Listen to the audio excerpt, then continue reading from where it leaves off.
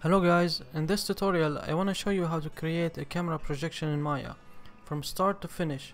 We will start in Photoshop, then we're gonna move into Maya and render the final image, and then do a basic coloring in After Effects. This tutorial is great for anyone want to learn about camera projection.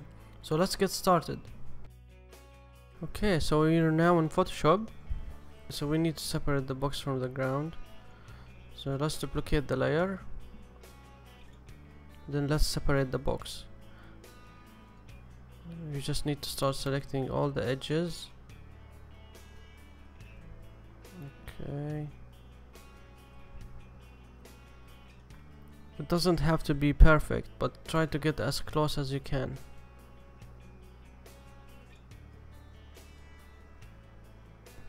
So we have the box selected. Okay, let's cut the box from the ground. Go edit, cut, edit, paste, special, paste in place. Okay, so let's select the box and then hide it, so we can use its selection to select the ground. So let's press shift and delete. Okay, so let's select the content aware tool and press OK. This content aware tool is really helpful. Let's make our life much easier. Okay, so let's deselect. So that's pretty good, but we need to connect the edges really well, so let's use the clone tool to do that. Let's make sure it's really blend well and there's no like obvious seams and edges. The better we blend the edges, the cleaner the projection gonna look and the more believable it will be. Let's just adjust this section here, make sure it's blending well.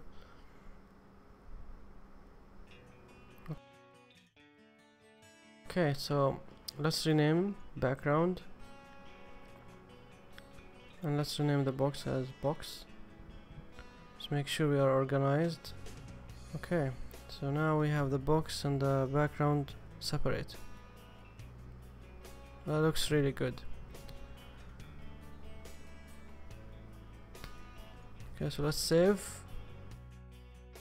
Okay, now before we finish the Photoshop section, let's save as images separately. Let's start with the background. Go File, Save As. Let's choose the JPEG. Let's name it ground. Make sure the quality is a maximum.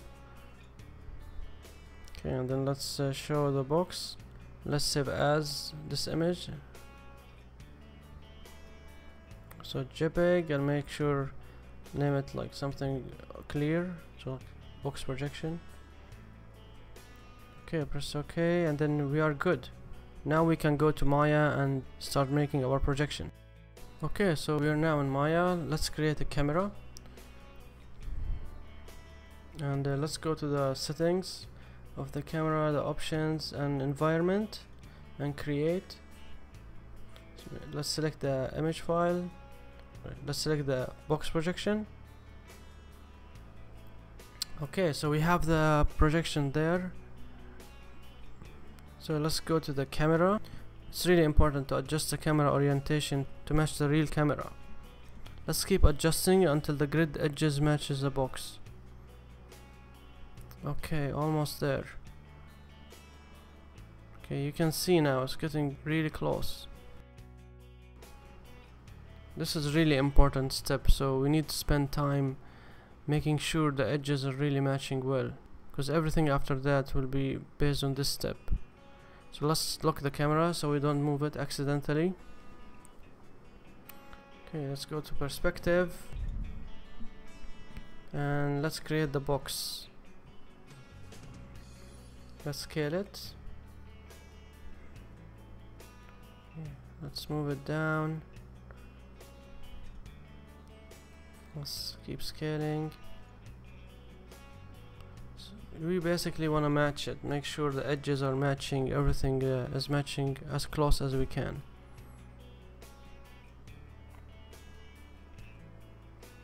Okay, let's keep moving and rotating. Let's scale it to have the same width.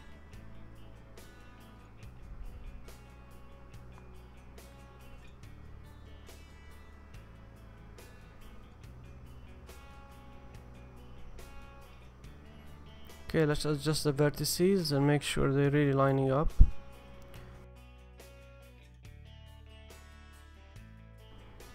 Let's switch to wireframe so we can have an accurate result.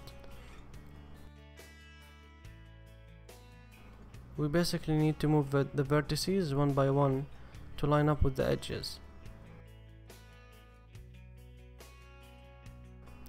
I just want to adjust the camera settings to be HD 720p. Okay, let's keep moving, lining up the vertices.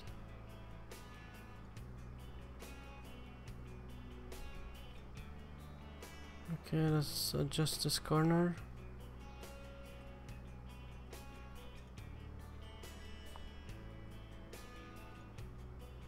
Okay, seems like everything is lining up well.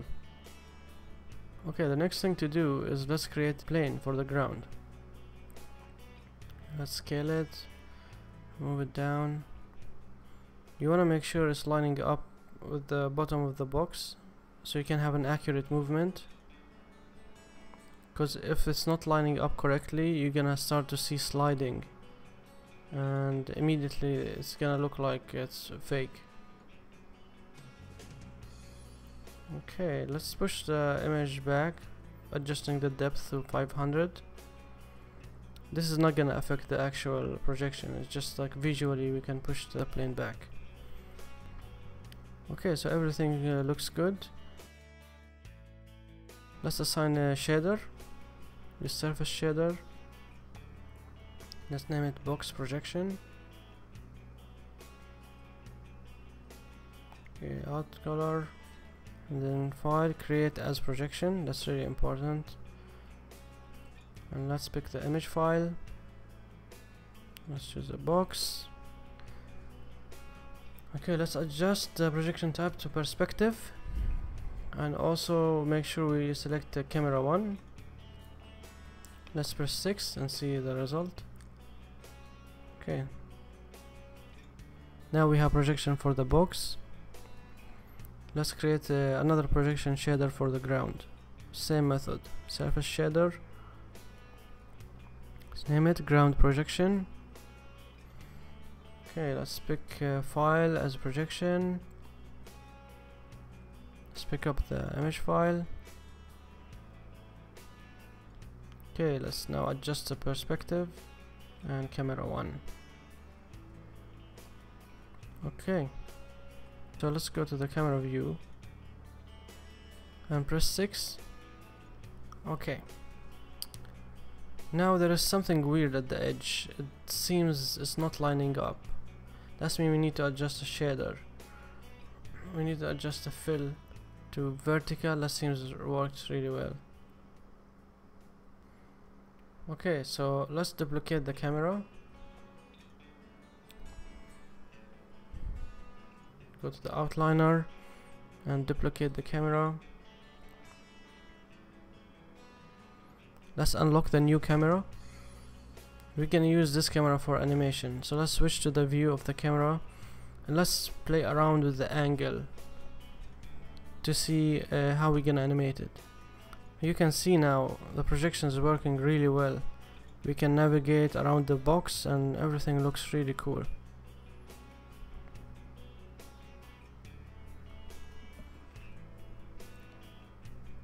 Okay, let's adjust the camera view.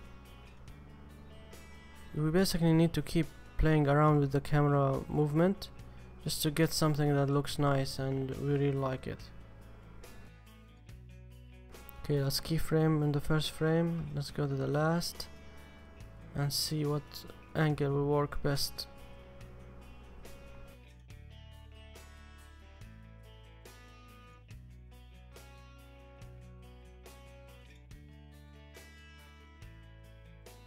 Okay, this angle looks good. Let's see. Let's play the animation. Okay. Let's adjust it more.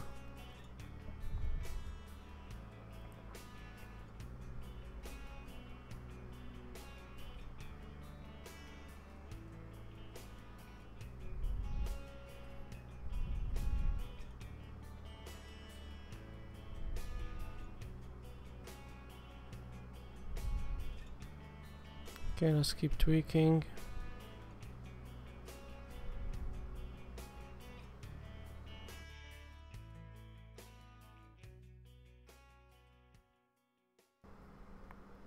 Okay, this looks good. I want to move the last frame to be the first, and also the first frame to be the last. So basically reversing the camera movement. Okay, yeah, that looks much better. Just make sure we get really better perspective.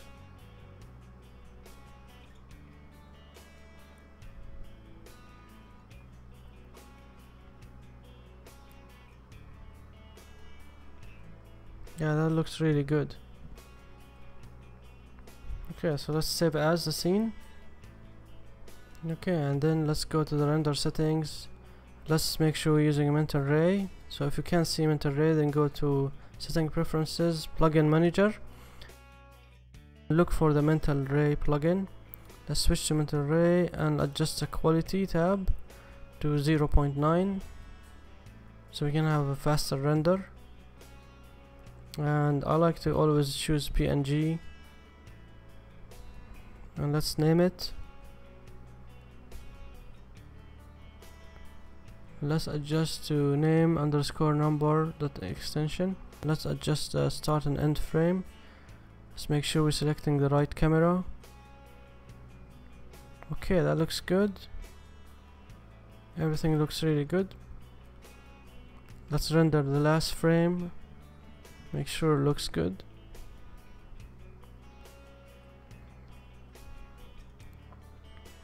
Let's save this image and let's go to the first frame and render.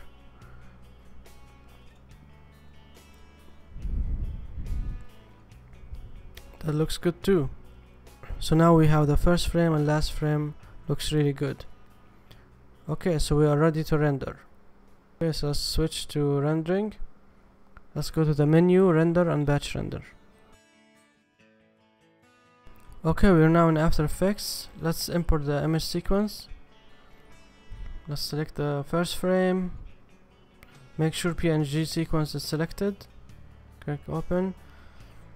Now it's imported as 30 frames per second. We want to adjust that. Go to main and then adjust to 24 frames, and let's drag to new comp.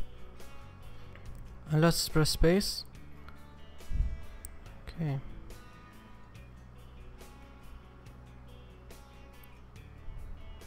Okay, that looks really good.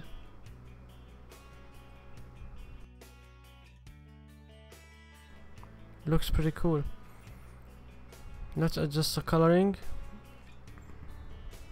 Right click, effects, color correction, curve. Just play with the values of the curve, just to have to bring some more dark and light colors.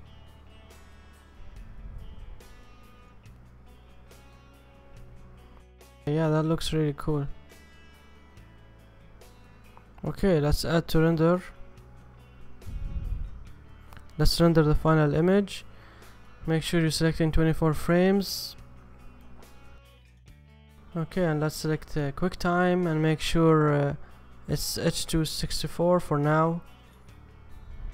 That's okay. And let's select the destination of the video. Click save and let's render. Okay guys, that's it. I just wanted to show you a basic projection tutorial. When you understand the concepts and methods I use, you will be able to do any type of projection. Hope you like this video. Please subscribe and like, and let me know if you have any questions. Thanks.